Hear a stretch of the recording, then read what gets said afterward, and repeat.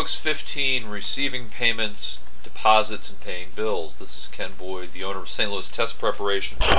Here's the Facebook page, our website, the book that we teach online for free every week, and the blog Accounting Accidentally. So where we're moving to now is we've created some invoices, which is in the customer section. We've bought some inventory and sold it, and we have some bills, and now we need to record some payments as being received, and we need to pay some bills. And the first thing you should note that in the upper right hand corner where it says account balance, as you see, we have a payable balance we need to pay, $9,000. We have accounts receivable of $15,200. Another thing you'll notice is if I go to List, Chart of Accounts, there is not a cash account that's in the chart of accounts listed here. It would be in the assets section. It's not listed there. As I scroll down, you'll see there's other expense accounts, but no cash account. So I'm going to create a cash account. I'll go to Account, New. I'm going to go to click on Bank, and it says create one for each cash account such as, and that's the kind of thing I'm going to create. I'll hit continue. So it's a bank account, and I'm going to call it checking. There is no sub account. The description I really don't need. Routing number and bank account I'm not going to worry about right now. I'm also not going to create any opening balance because my first deposit is going to be from what I've sold, so I'm going to hit save and close.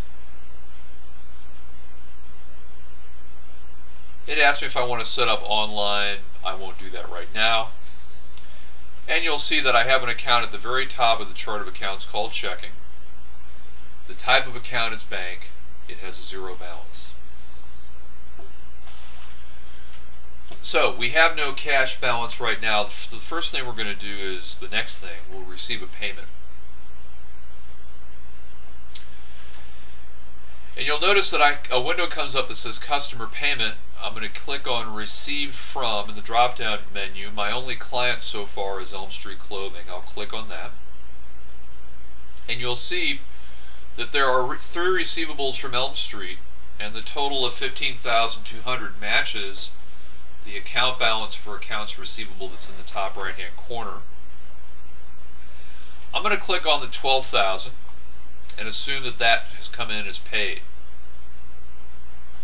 It says if you do not enter an amount received, QuickBooks automatically calculates the amount you select as you select each invoice in the table. So I'm going to, I'd like that command to keep coming up. So the amount due is $12,000. I'm going to apply $12,000. Now, there's a little bit of a catch here, because when I click on where does this payment go, let's just see what happens there. This relates to one of the biggest confusions in QuickBooks, which is undeposited accounts. So I'm going to click out of the Have a Question, and I am going to leave up the help article. It says payments are automatically grouped together in undeposited funds account, so they are available to be deposited later. This is a common problem in QuickBooks in that people don't realize that there is a parking place for money when they record a payment as being received. It sits there in undeposited funds, and sometimes people don't know to move the money. It says further, you can choose whether to use undeposited funds by setting up a preference under the Sales and Customer Preference category. So it says to go to that area, there's a link. To turn the preference off, do not check to clear, use undeposited funds, and hit OK. I'm going to do that because I think it's a big area of confusion.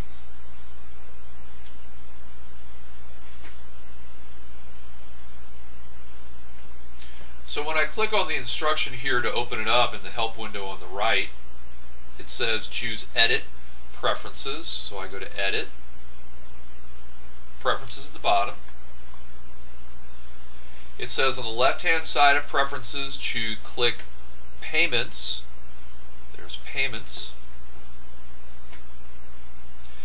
Click the Company Preference tab. I click Company Preference. To turn the preference off, use the Use Undeposited Funds checkbox. Clear that out. So I'm going to clear out undeposited funds so I don't have to use it, and I'm going to hit OK. It says QuickBooks must close all of its open windows to change this preference. So I'm going to close all the windows. So what I did was close all the windows out offline, not on the video. And now I'm back to my customer payment from Elm Street for $12,000. I'm receiving a customer payment. I'm going to hit Save and Close.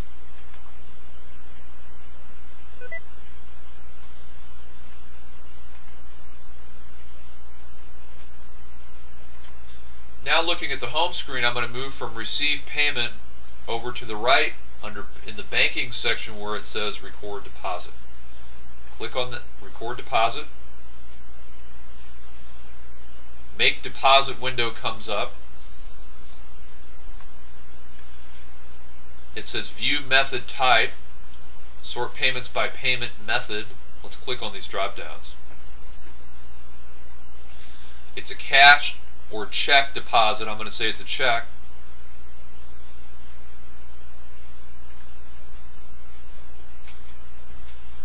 What I did next was click. It says select payments to deposit. So the only one that's available is the received payment for $12,000. I'm going to put a check by that one.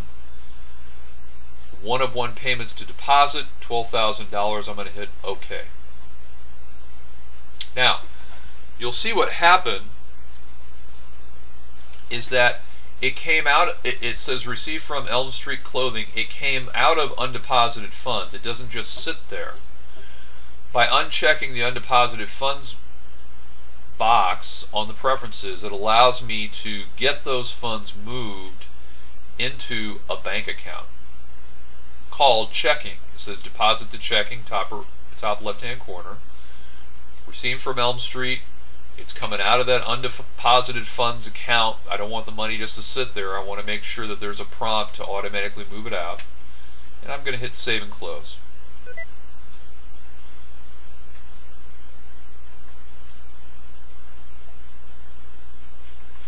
Let's see if that money got moved to the account I wanted it moved to by going to Reports, Company Financial, Balance Sheet, Standard, and I see that in the Assets section of the balance sheet, I have a checking account balance now of $12,000, so that's correct.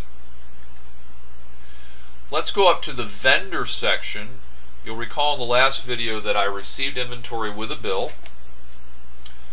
So there was a bill attached to that inventory I received.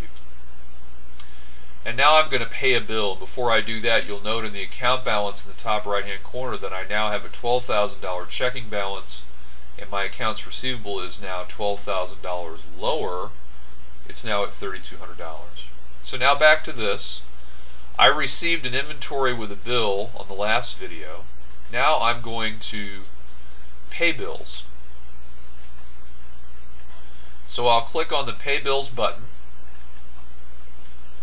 and I'll see that I see two transactions, but I'm going to focus on that $8,000 in blue jeans that we bought from Mountaintop Denim and sold to a client at retail.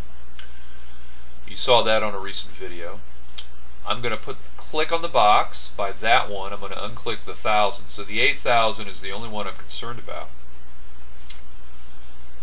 And the ending balance is $4,000 down here. That's what's left of what I owe Mountaintop, and not only Mountaintop but some other vendors too. So I'm going to pay the selected bill, that is the one that I checked.